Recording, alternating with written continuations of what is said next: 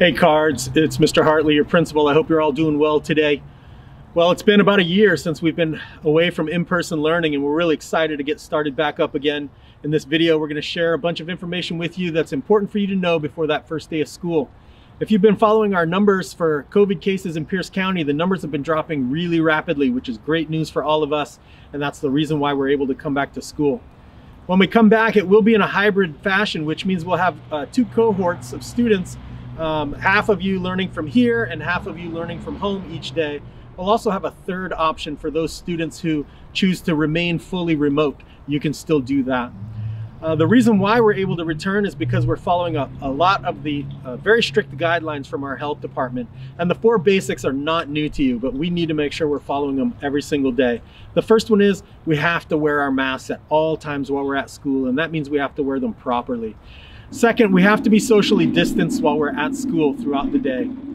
Third, we need to be washing our hands frequently throughout the day. And finally, if we're feeling sick for any reason at all, we just need to stay home for that day. You can still jump into remote learning through Zoom if you're not feeling well, but that's how we're going to keep everybody safe here, and we're going to stay open for school. In this video, we're going to hit several topics that you're going to learn about. We're going to talk about the arrival procedures at school and how to check in. Every student needs to check in every morning with us. We're going to talk about the procedures for entering and exiting the classroom. It'll be a little bit different. Same thing with passing period procedures. Those will be a little different as well, and we'll cover those, as well as bathroom procedures. We're going to talk about what lunches are going to look like for us. And then we're going to wrap up with what the end of the day and what dismissal looks like. So stick with us throughout the video. Cards, we're excited to see you again. See you real soon.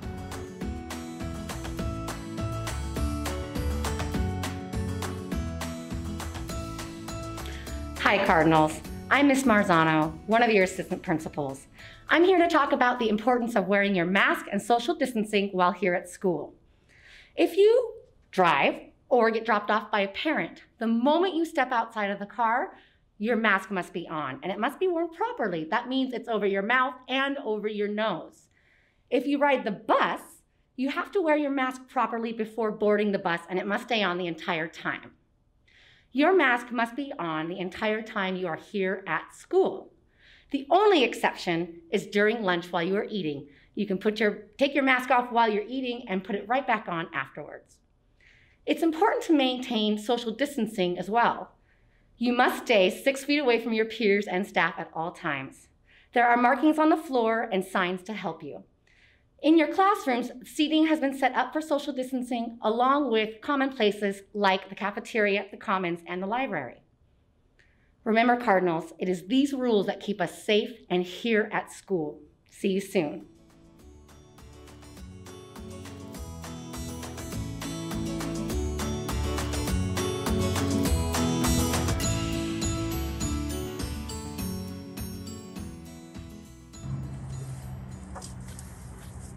Hey Cards, Luke Zager here with the arrival procedures here at FPHS. Whether you're arriving to school via the turnaround, the staff parking lot, the student parking lot, a bus, or you're walking to school, everyone is going to check in the courtyard back there and make sure you're ready to head to school.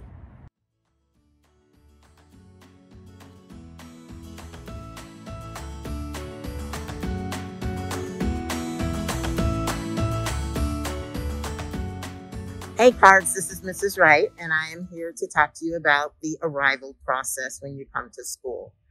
Prior to coming to school, you will need to fill out the health screener attestation. There are several ways to do this. Number one, your parents get an email and can fill it out that way. You can also get a text message on your phone, or there will be QR codes that you can scan and it'll take you directly to the link to fill out your attestation. You'll find these QR codes on the bus, and you'll also find them around campus. They will look very similar to this right here. When you arrive to Franklin Pierce High School, you will enter the commons via the courtyard. So make your way directly to the courtyard. There will be staff directing you.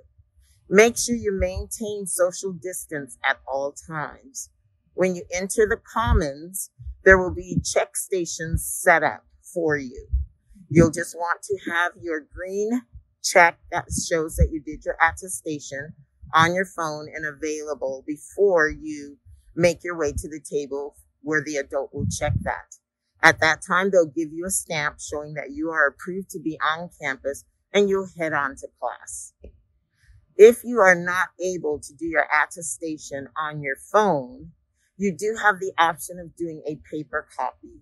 That paper copy will be made available to you here at the school, and it will look like this. Once you fill out the paper copy, we will do a temperature check, and then if your temperature is okay, we will give you the stamp that shows you are okay to go to class. You can also request several copies of the paper copy to take home, and you can fill that out while you're at home so that you don't have a waiting process. If you have any questions, always ask. We're here to answer.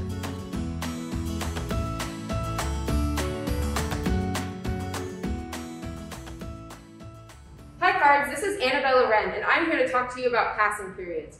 When you're in the hallways, you need to stay 6 feet apart from anybody around you and stay on the right side of the hallway. If you need to use a bathroom, there are bathrooms in the main gym and in the commons. There's going to be 10 minutes during passing period to leave room for cleaning procedures, and you need to get straight to class.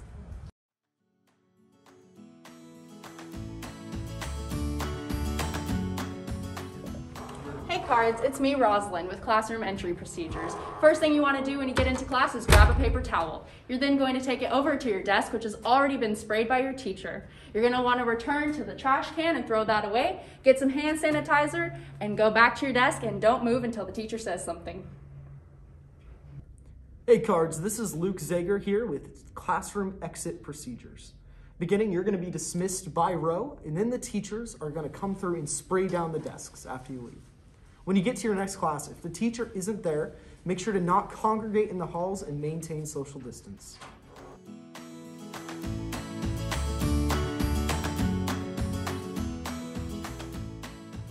Hi, my name is Elvis Lee, and I'm here to talk to you about water bottles.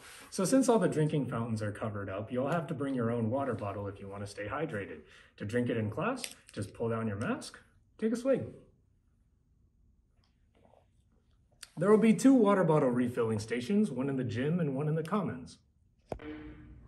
Hi Cars, this is Albert, and I'm here to talk about bathroom procedures.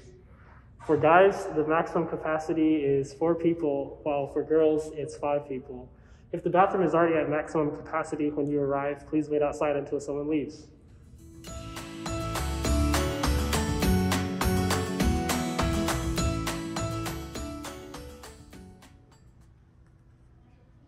Hey Cards, it's Mrs. Laban. We're gonna go over some lunchtime procedures. So you have 2 places where you can eat lunch. You can eat in the commons or the cafeteria. There will be places to pick up your lunch in the commons and 2 places in the cafeteria where you can grab your lunch. Once you get your lunch, you're gonna wanna find a seat in the cafeteria or the commons. You wanna make sure that you're sitting around people that you're gonna wanna socialize with, because once you pick a seat, this is gonna be your seat for the next 4 to 5 weeks. You're gonna wanna register your seat by scanning the QR code. You're gonna put in your first and last name, your cohort and what lunch you're at, and then your seat number. And we have to do this in order to track contact tracing. Just in case anything were ever to happen, we wanna make sure that we know who was around the person who was sick. So during lunch in the cafeteria, we'll be playing movies on the big screen, and you'll have time to eat and socialize with your friends. The last 15 minutes of lunch, you're gonna be able to go out into the courtyard and hang out, socialize, talk with your friends. Of course, you're gonna have to be socially distanced, and you're gonna have your mask on. While you're eating lunch, you don't have to have your mask on, but you will have to all be facing in the same direction. So the cafeteria does look a little different. Each day you're on campus, you can pick up a breakfast on your way out. We will not be serving any breakfast on campus. So grab a breakfast from the 12 or 1300 breezeways or from the commons.